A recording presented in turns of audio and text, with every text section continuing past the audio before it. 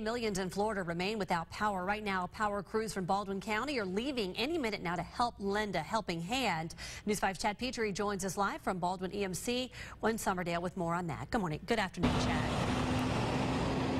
Well, Devin, they've just started moving out just a second ago. In fact, I'm going to step aside and show you what we're looking at here. What we are looking at is 46 employees with Baldwin EMC that are en route at this very second right now to areas hit by Hurricane Irma. Now, some of the areas that they'll be going to, Ocala, Keystone Heights. They'll also be going to areas that are controlled really by the Clay Electric Cooperative. They'll be working for that organization for the next 10 to 12 days, but again, that could change based on whatever needs there might be out in South Florida and areas that have been hit by this storm.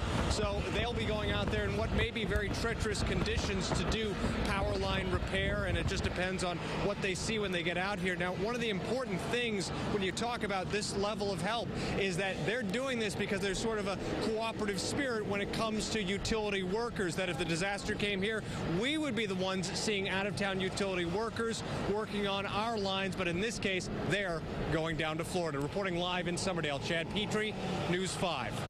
Thanks, Chad.